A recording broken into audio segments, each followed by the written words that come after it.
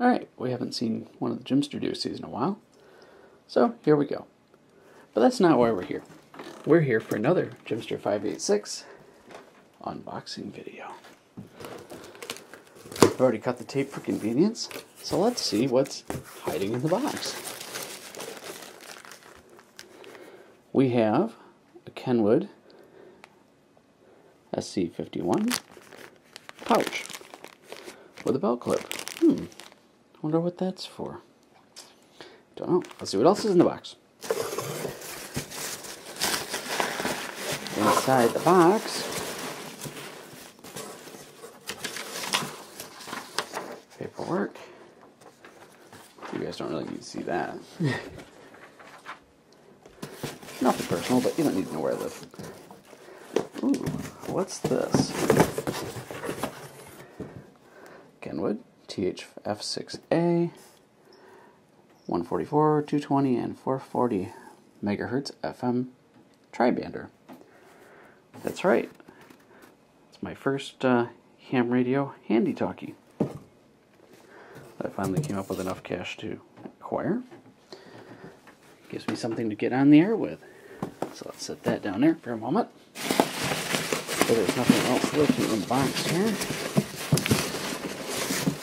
Oop, there goes Chicken Lily. Freaking out, running away. Cardboard. Bubble wrap. Lots of styrofoam peanuts. I hate styrofoam peanuts. Oh, as a cleaner, I hate styrofoam peanuts. There's some debris on my chair. So we have a pouch, and let's see what's inside this box. Shall we? Why not? Trying to look through the viewfinder here. Whoa. I have my office chair run away on me.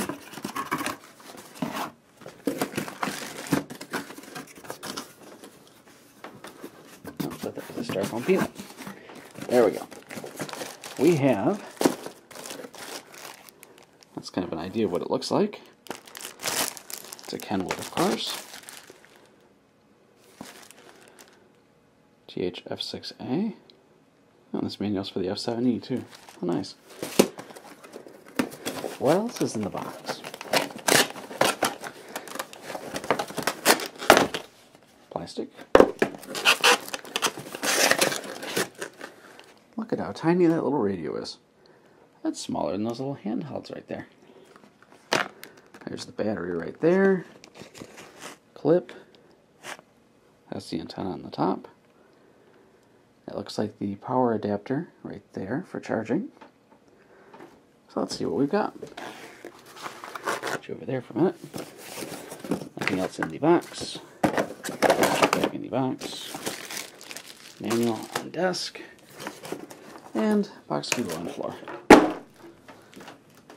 Oops, anything else random around here?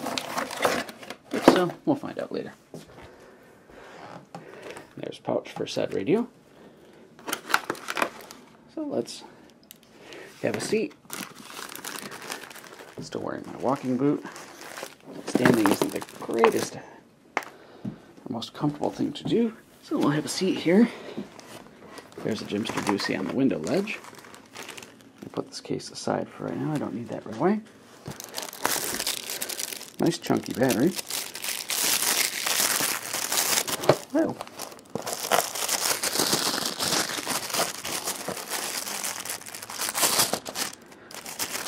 Plastic bag over there. Sorry, this is a little jerky. Trying to do multiple things at the same time. Come on. There we go.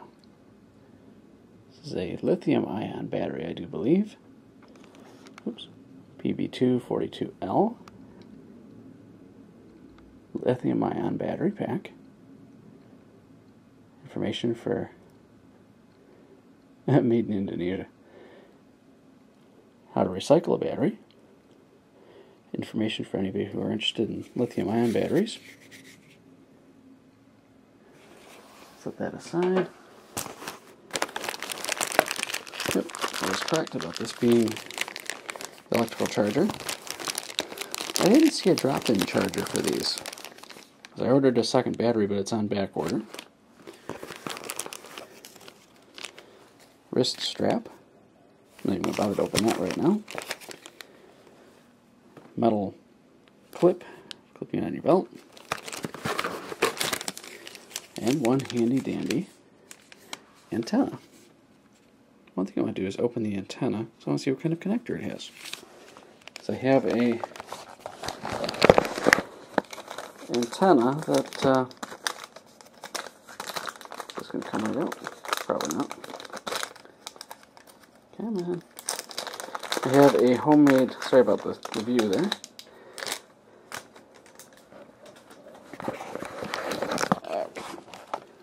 Has this kind of a connector on it. But I have a homemade 2-meter antenna that I made in one of the Rochester Amateur Radio Association Academy sessions over at RIT back in December, I think it was. And I want to see if it has the connector to mate with that. If it does not, then I'll have to get the radio itself out.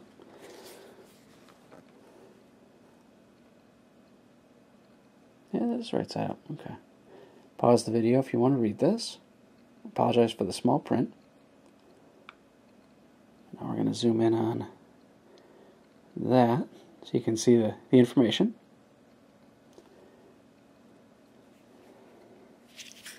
There's the radio itself. Very small. It transmits on the 3 frequencies listed on the box, but according to the information, it'll pick up all the other frequencies. It'll receive, it just doesn't transmit. There may be a way to bypass that. Not sure. I'll have to talk to Music Freak CC about that. He knows a little bit more about these than I do, as he's also a licensed amateur radio enthusiast. Let me slap the battery on here, so hang on a sec. Sorry for the long video. Yeah, this time we'll point you kind of Jimster's Lock Shop. I don't know what you can see, if anything. Let's slap the battery on. Well, not slap, but you know what I mean. That certainly increases the weight.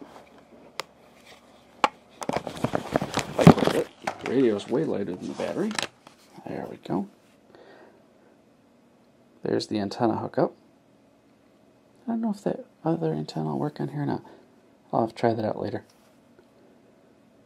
I'm not going to try, I don't even know if this thing has a charge on it. I'm not going to try broadcasting in this YouTube video. No offense, but I don't really want to give out my call sign on YouTube. So that's what we've got. We'll put the antenna on here in just a sec. And we'll find out whether this thing has a charge on it. Yeah, I don't think this same adapter, because this is a screw-on.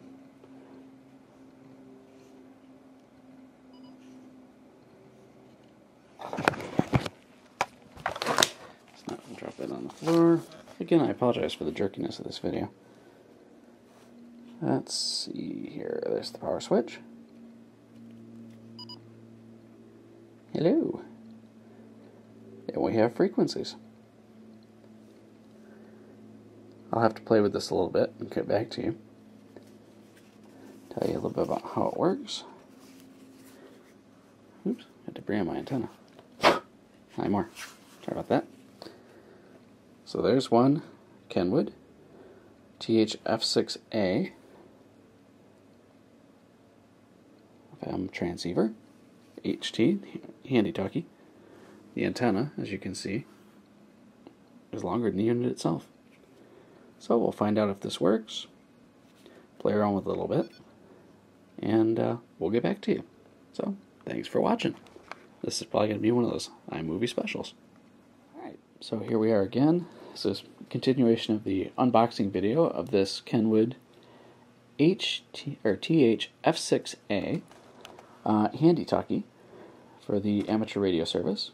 I'm a licensed ham operator, as is Music Freak CC, G4 Tech, and probably countless others on YouTube. So now that we've got it unboxed, and I've had a chance to fiddle with the controls a little bit, let's turn it on for you.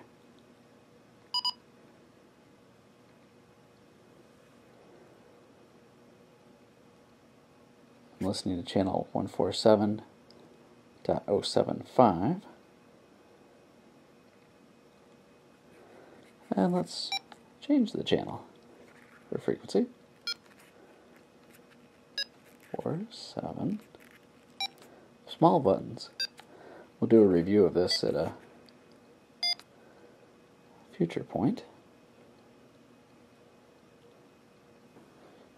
Oops. See if it will focus. Come on.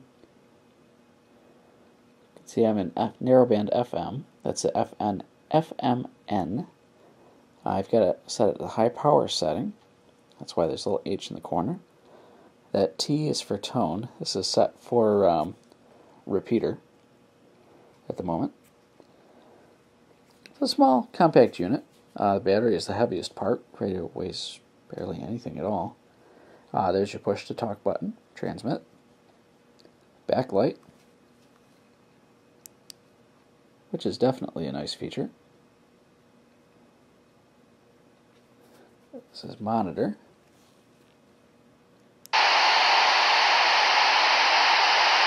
There's nobody currently using the repeater, which is over on top of URMC, University of Rochester Medical Center. This is your VFO, or tuning knob, when VFO is set. This ring right here is volume. This, of course, is the antenna. The antenna is longer than the radio by far. Power button. Menu functions. You can manually enter numbers, amongst other many different settings with this here.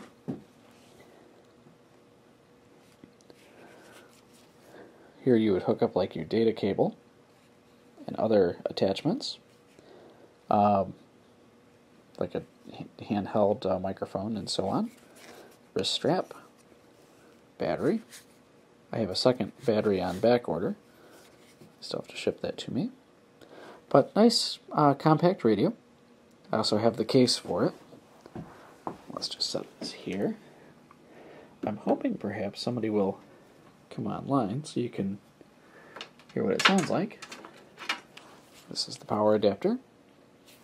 Just uses the standard 110 or 120 depending on where you are. Electrical plug. And we have one little handy made in the USA, which the radio is not, but the case is made in the USA. Handy little pouch for the radio. It's a Kenwood case. There we go. Belt clip. Strap to hold the radio in.